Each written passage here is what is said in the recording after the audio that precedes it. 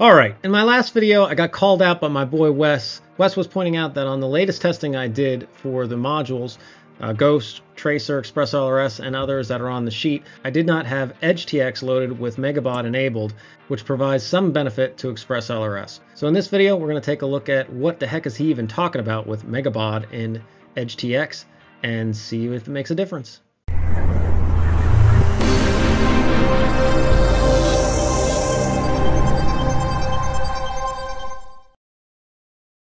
Okay, so for Baud to be enabled, you have to first have EdgeTX loaded on your radio. Welcome to EdgeTX. And Joshua Bardwell has a great video. I'll make a link to that in the upper right to check out how to load up EdgeTX. If you're on Express ELRS, Ghost, or Tracer, I would recommend getting on EdgeTX at this point. And it doesn't even hurt if you're using FR Sky Gear. It's really the next evolution of OpenTX. And it has a number of improvements, and there's going to be even more coming along the way. But once you have it loaded, what you want to do is hold down long press to get into the system menu. If you're on a QX7, it's different for different radio types, but you want to get into your global system menu. And I'm going to go to page 6. So I'm going to long press my page button to go backwards, and then long press it again. And then I'm going to come down to the bottom, roll up around. And one thing I want to make sure while I'm in here is to turn off the ADC filter, so make sure you do that. That's universal. And then you can go in, and it's not enabling it per se, but you have different baud rates here you can choose. So it might be default of 1500 or 15200. 400,000 is really the max you could go with OpenTX, but with Baud you can see it can go up a couple, 2-3 more steps. Now on my QX7 here I am limited to the 3.75 million baud, but other radios can go even higher than that, so you can go all the way up to 5 million some odd, and that's recommended for Express ELRS. So we're going to go ahead and set that, and then just hit escape here to back out. Okay, so after that I reran some tests, and you can see here I reran the Express ELRS on the same version tests with EdgeTX now loaded and Baud enabled, which I set it to the highest setting I could for my transmitter here. Then I also did this test again with the same version of Ghost, 1.0.5.0 Sable, again EdgeTX MEGA, and then Tracer as well, but Tracer does not support Baud, so you can only, the highest you can go on Tracer is the 400,000, which is what I had already. And drum roll, it did make a difference. Now, the difference isn't night and day, but it did shave off about 1 millisecond of end-to-end latency. Before, Express ELRS was getting 4 to 5, 5 to 6 in its end-to-end on its, 500 hertz sampling rates. That's the fastest it can go. Now it is getting 3 to 4, 4 to 5, which is commensurate with Ghost, and it's 3 to 4, 4 to 5. Now even Ghost here had a couple 5 to 6s, where in this test Express did not.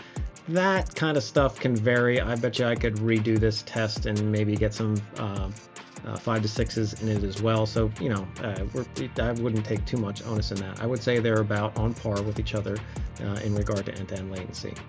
The other thing I see in here that it didn't, Tracer is the same, and I actually moved Tracer into the next block here because it's not, they're kind of down here now with this 3 to 4. This is 4 to 5, 5 to 6. So but with these other two, I don't know. I feel like it's kind of in the next category up with end-to-end latency at least. Now in regard to packet rate and jitter, didn't really make a difference. Express ELRS was running about the same as it did before. Same thing with Ghost. And again, same thing with Tracer. So packet rate and end jitter is all the same. You have a couple of lost frames here. And it also coordinated a little bit with Alessandro, the creator, the original dev for Express ELRS. There's lots of devs now. And he was a little concerned with the Ghost just because there was no lost packets. So these couple spikes here are just lost packets that just didn't get transmitted because I have sync off and telemetry off in this regard. So he's saying, that's kind of a sign when you have some lost packets. So is Ghost cheating?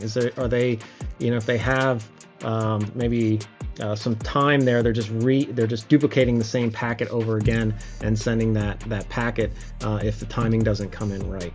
So to look at that, we actually have to load up Betaflight and do a little log thing here so we can see what that shows. So let's check that out.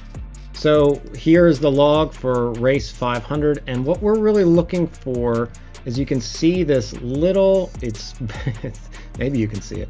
It's this this little bump that's there, and that would be a missed or duplicated packet. And what I'm looking for is a repeatable pattern in that, so you can see one is here. So that is missing packets. It just happened not to miss any when it was sending those 500 samples in the previous test, because that's doing a pulse pretty much at this speed of you know, sending a packet pulse, and then is there any missed or anything of that nature. So it just didn't catch any, it doesn't seem. But you saw one there, you saw one over there, but I'm not seeing anything else meaningful in packet loss, and it is a small little blip because of the rate so fast. So you can see on this sweep there's one here, unless they're really spaced apart. It looks like there's one here, so it would have to be quite a bit of spacing apart. And this is the throttle command. You can see now we're seeing a little bit more here. So as I look through this data and scrub through, I'm not seeing anything that's a distinct, easy to detect pattern. It would be helpful if those debug modes would work. Then you'd clearly see patterns. It's kind of hard doing it this way, but I'm not seeing anything. And let's just compare this versus Express LRS just to see, you know, do we see a difference in the feed forward traces? Because that's what this really is all about, is, you know, having a smooth receiver signal so that you can get the most out of feed forward and stick tracking and all that kind of good stuff. So looking at logging and looking at the feed forward traces between the two, you can see we have on the left here, this is Ghost at 500 Hertz, and this is Express LRS at 500 Hertz as well. Now this has sync on for Express LRS, that's those spikes you'll see. You don't actually see them in the testing because I turned sync off, but if I had it on, you'd see those higher spikes. So this kind of demonstrates too that those spikes, they're not that detrimental to double that frame every so often, and I think in for Express LRS it's around 5 seconds now in the 2.0 releases, so it's pretty far apart. 500 milliseconds is, or 5,000 milliseconds is pretty far apart. So nevertheless, you can see this is where the rubber meets the road. Ultimately, we're looking for that low jitter to produce a good feed forward signal. Now, this does not have the optimum feed forward settings in both of these, so that it would be cleaner if you load the presets, which we'll talk about that in a second, because they are important to load. But I'm just trying to compare apples and apples here between the two. So you can see just some sharp roll moves here, and you can see kind of the smoothness of this line versus then the smoothness of this line. And you can see the same here. More of a true tell is just moving the stick slowly, that kind of reads your jitter. And again, this doesn't have the optimal feed forward settings, which we'll talk about, but you can see we're just kind of comparing these down here, and you can see that between the two, they're pretty much the same result between the two, between Express LRS and Ghost, between the amount of jitter that's carrying forward into the feed forward signal. Now in Betaflight 4.3, there are presets for your RC link. So if you go into the presets tab and you click down here, you can see there are a number of them are checked, but we're going to uncheck a bunch of these just so I can see the RC links presets. And then you can see the different ones. You definitely want to use these for these higher speed link protocols. You're saving that end-to-end latency, but there's some jitter stuff you have to deal with, so the settings need to not be the default. The settings that are default for Betaflight are more set for like a FR Sky kind of radio link, where your end-to-end latency is longer, but then there's not the packets aren't as small, so it just changes things. They're tailored really to that, just kind of a conventional link. When you have a faster RC link with the end-to-end latency and everything, you definitely want to apply these, specifically for 500 Hertz. Now down here, there is one that says Express LRS 500 Hertz that Chris Thompson developed, the CTZ Snooze. He's the architect mostly for feed forward stuff nowadays, so he knows what he's talking about. And there's a bunch of Express LRS guys that are also contribute to Betaflight as well, so I'm sure they've been coordinating. But you'd want to apply this for Ghost or Express LRS, basically anything that's at 500 Hertz. Now in the future, if you see Ghost ones come up here specifically, you go ahead and apply those separately, but as of right now, there's only an Express LRS for 500 Hertz, so we're going to go ahead and apply that. You'd hit pick and then hit save and reboot, and then that will apply it. So this is with the preset on the left here, the race. So it's the Express LRS 500 Hertz, the race preset. You can see the amount of jitter that's translated into the feed forward command is a heck of a lot less, and that's why you definitely want to apply those presets.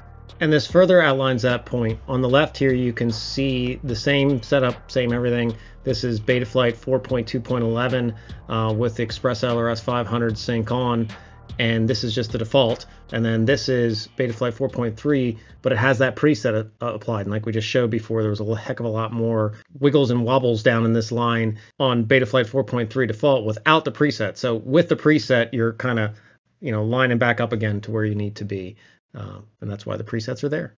Okay, well that is it. Hopefully you found that helpful on understanding the advantages of EdgeTX. There's one of the advantages. There's also bitrate improvements that are part of that for stick resolution, and just what you can do with that Mega Baud rate. Now, one thing you do want to be cautious of if you're using the Mega Baud is to just double check that your Express LRS module is running at the rate you're having it set at. I had my radio on for quite a long time doing this testing, and I noticed, thanks to the help of some of the devs on the Betaflight Slack, that it was not actually running at 500 Hertz for some of the tests. I had to retest it. So how to do that is, if you have an Express LRS loaded, is you just go into the Lua script. So you can see here, I just hold down my page button and tab one over to go into the Lua script here, because that's how I have it set up. And then you can see right here where it says 500 Hertz. That's the operational speed that it's running at. This is the set speed right here. So 500 Hertz is what I'm desiring to run at. This is actually a debug mode up here showing what it's actually running at. In my case, that was actually running at 250 while I did some of the tests. Now, I had my radio literally on for hours. I had to have it plugged in because the battery kept going dead. So just double check that if you have it on for a long time, especially if you're going up 5 million, so on and so forth. And again, the QX7's kind of an older radio at this point, so maybe it's just isolated to this, and it could just be because I had my radio on so long as well. And it does matter, because if that is reporting at the wrong rate, it's going to have Betaflight's filtering at the wrong rate. So it will do filtering maybe at 250 Hertz if that goes down to 250, where it's really sending 500 Hertz, which is, it's not good. You don't want it to be messed up. You'd have more feed-forward jitter if this doesn't have the right setting or reading on it. If you have any questions or comments, please don't hesitate to drop them down below. Where I'm going to go from here for testing is, you can see behind me I already started. I'm going to check out some other receiver, more conventional receivers, the FR Sky XM Plus. Now it doesn't have telemetry, so I want to do one with telemetry and kind of do a separate video for that. But until then, thanks everybody. Hope this helped, and I'll see you in the next one.